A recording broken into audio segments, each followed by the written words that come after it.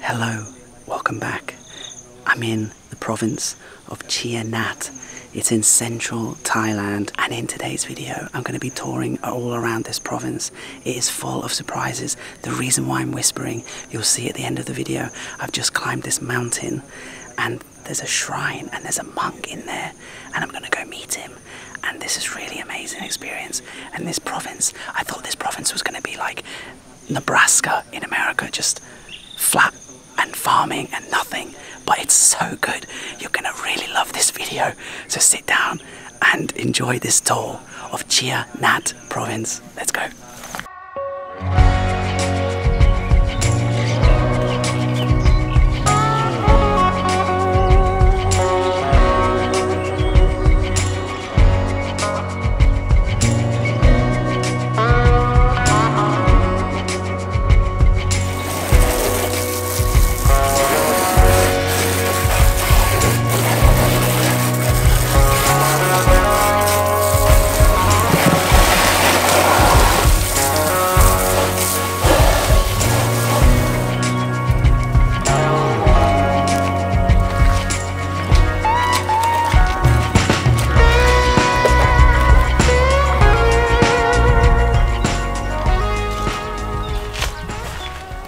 Good as new. The thing that I like to do most when I get to a new town or a new province is try to get as high as possible. Get a viewpoint, get a lay of the land. Unfortunately, Chai Nat, just next to the town centre is a hill, and it has a temple on top. I can see a gold temple.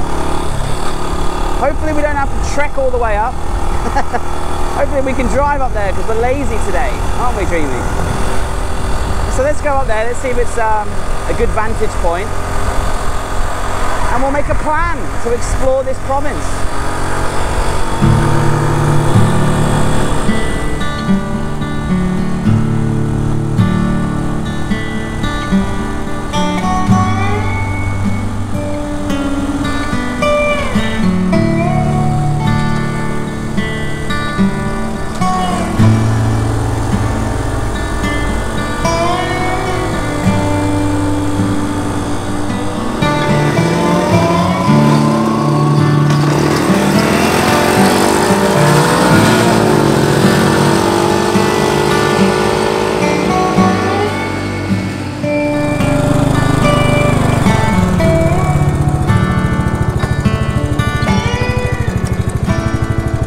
When am I going to learn that you can't park a motorbike on a slant?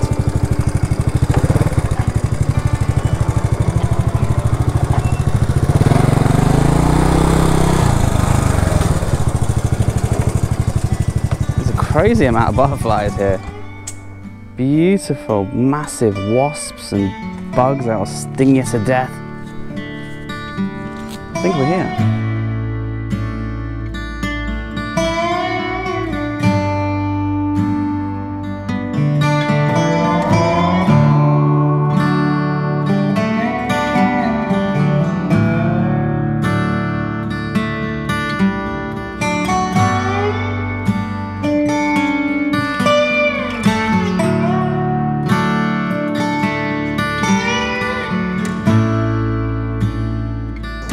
This place is completely deserted. I've never actually seen a temple in this sort of disrepair and it being so new, so let me explain. So the one thing that is kind of a constant in Thailand is when you come to these temples that are, you know, relatively new, you know, this is definitely less than 50 years old. There's always a few monks, some staff, people basically constantly living up here, taking care of the place. You always see them brushing the leaves, cleaning and polishing the Buddha statues and maintaining it, and there's always donation boxes, and that's how you know the staff are paid and how the monks are fed basically, and they maintain a beautiful tranquil spot up here on the hill. And at some point this place must have been super tranquil and super beautiful. You can see that they've set it up with gongs and bells for tourists and Thai people to come up here and pray and make a wish and admire the view. However, everything is in disrepair, including leaves everywhere. No one's brushing the leaves. There's quite a bit of trash as well. eerily, there's lots of raisins. Raisins? Ravens. That would be funny. Eerie raisins.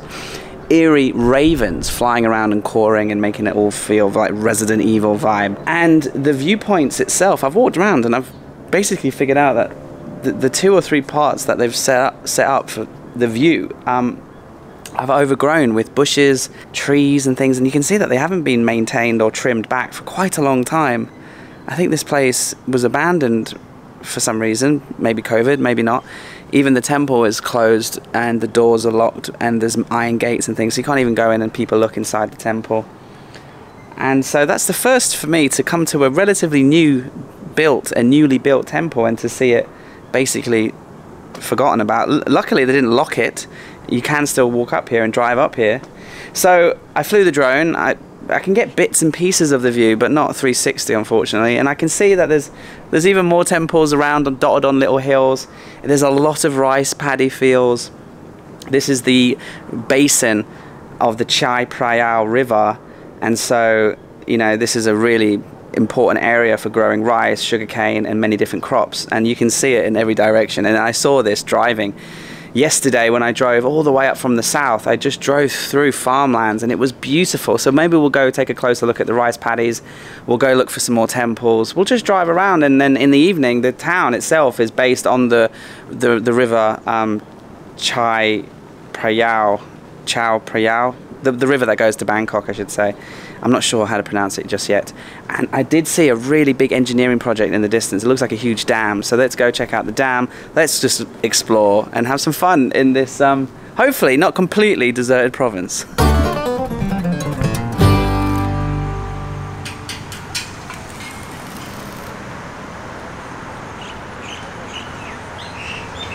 Right at the base of the mountain, or the hill I should say, with that temple is another beautiful Buddha statue, as you can see here.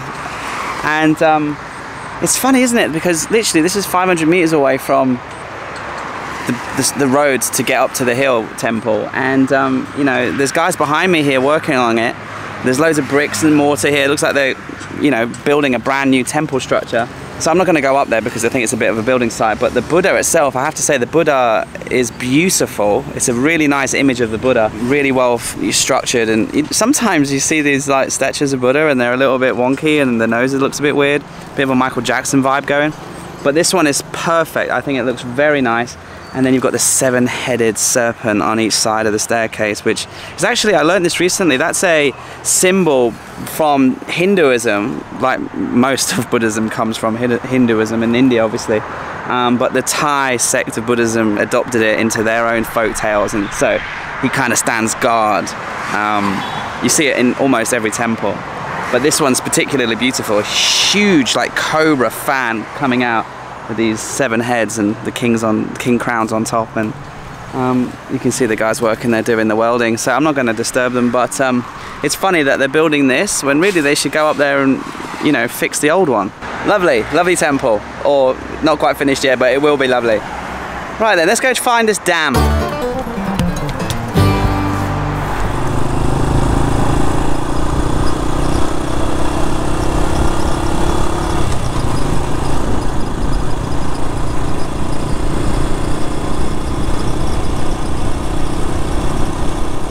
Holy crap, sorry for my language.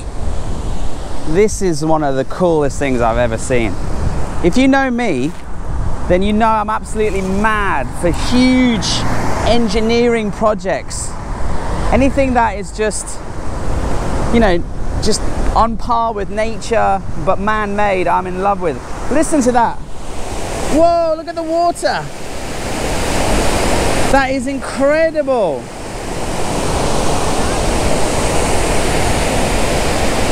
That is unbelievable.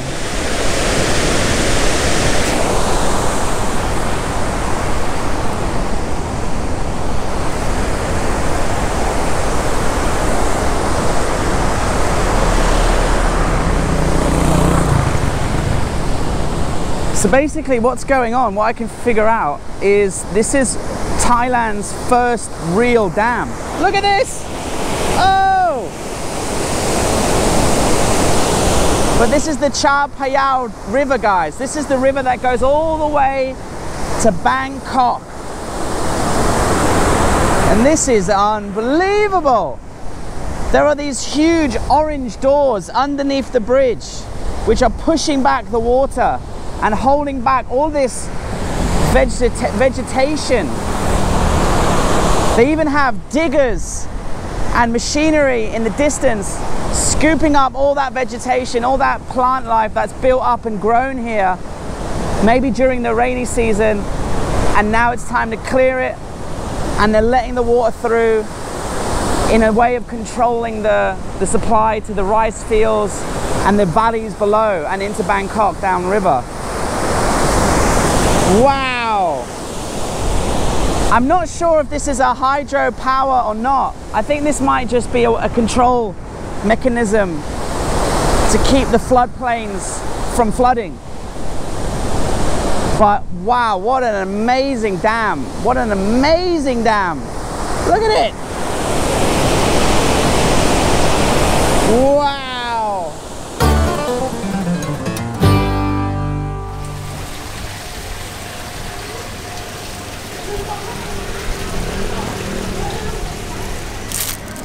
Stumbled into a Japanese restaurant.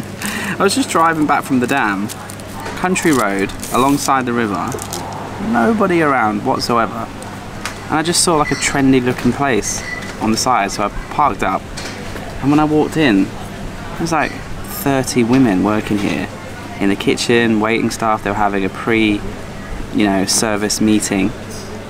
And then, the tables and chairs are outside. They have an indoor area as well, but it's right on the river. And you can see all of that vegetation that's blocked up at the dam drifting down the river. And I was the only person here, but it's just gone 11 o'clock and there's already 6 tables. So I think they're about to get slammed because it's Sunday. Yeah, it's Sunday, isn't it? So busy service, and it's really good food. I mean, look, I've got this nice spread here, and I've got some. What's the name of this in Japanese? I can't remember, but it's basically like, smoked mackerel. Really fishy, smoky fish on some rice. And then some salmon. Sushi rolls and some nice pickled ginger and some sides. And this is like proper fancy. I mean, let me try. I wasn't expecting this, in the middle of the countryside. Because when you're driving around in this area, it's not like you're driving around a fancy part of Bangkok or Chiang Mai. This is not Niman. This is the countryside. They just put some nice tunes on.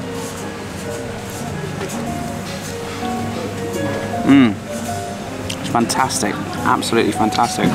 And then I love this in Japanese restaurants. The pickled ginger. Oh my god, it's to die for. I've got a feeling that these central provinces, the lowlands, the valleys with the rice fields are going to be full of surprises, even though I was expecting them to be kind of flat. Mwah.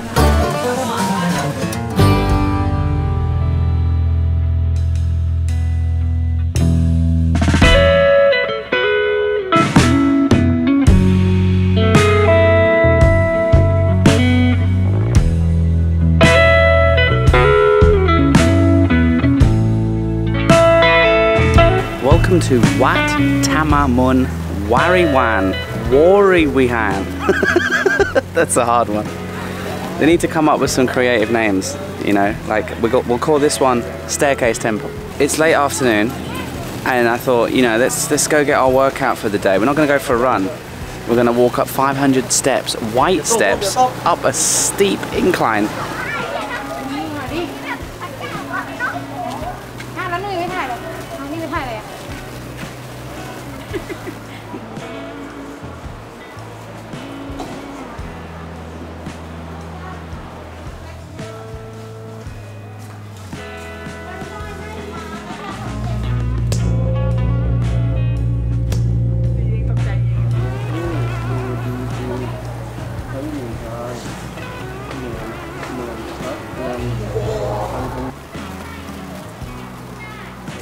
It's beautiful here, right? So let's go up and get our workout for the day, and hopefully a beautiful view at the top.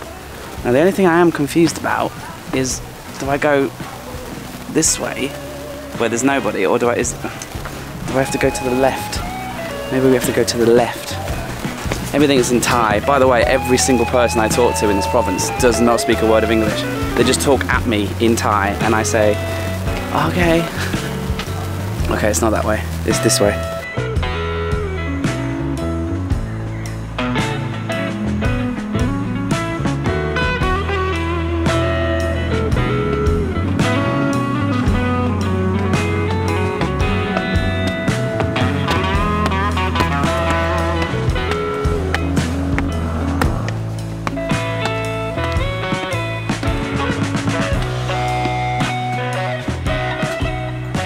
The trick is to not look at the view, save it till the top. Oh, that's what I saw. So I saw these like huts, wooden huts. They're little rest points. So look, there's already a rest after like 50 steps. Some people are lazy. I need a rest. What are you talking about, Nan? We've got 20 more sections to go. You go on without me and carry me with you.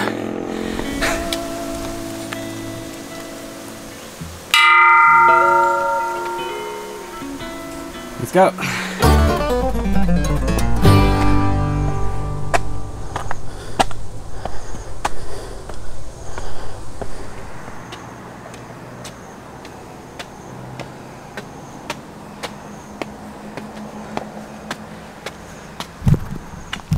I just had a look at that time-lapse shot on the GoPro. 4 minutes and 6 seconds, and I started it at like the second phase, so not far into it. It wasn't that bad. 500 steps. Probably takes you 5 minutes if you just go non-stop. But that's not the top, and we're now in kind of like a jungle forest stage. Nice, you know, nature trail. And they have all of these, I don't even know what they're called, but I saw these at Moonstone. People lay them for good luck. Actually, I don't know why they lay them. Is it just for fun? Or is it a ghost? So anyway, quite pleasant.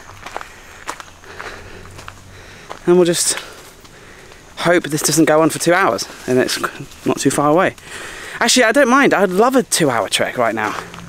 Oh my god, hey guys, welcome to my jungle trek vlog. I'm just in the jungle trekking. It's super wilderness, super alone, super scary, super mind-blowing. You know, been on the bike all day and then nipped home for a couple of hours. I never really filmed during the day. It's one thing I learned on the first part of this trip is don't film all day. Film in the morning when it's not hot. Come back during the hottest part of the day, chill out, and then go back out in the afternoon. Saves me from like burning out. Oh my gosh guys, welcome to the jungle. I'm just doing a jungle trek. It's so green AF, spiritual AF. I'm just having the best time. You should totally follow me on TikTok. Anyway, let's just enjoy this.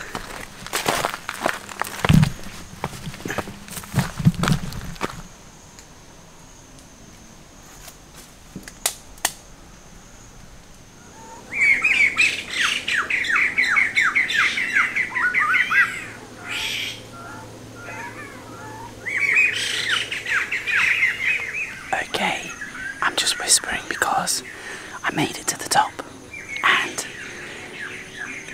basically I thought there'd be like, you know, a temple, but there is, but it's more like a shrine. Anyway, it's made of bricks. It's tiny. It looks like a shed, somebody's garden shed. But there's a monk inside and he's chanting and he's facing the statue and he's on the ground.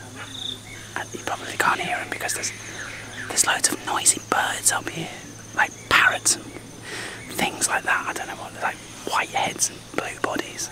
Anyway, I think he lives up here because like that's his bed and he's got solar panels, so maybe he has electricity. And you know, I don't know the significance. Maybe you go in and you ask him for a number and you pray and he'll give you a lucky number and then you go downstairs. I don't know. What do I do? Because he's chanting. I don't want to go in and disturb him. I'm just going to wait a little bit and see what happens.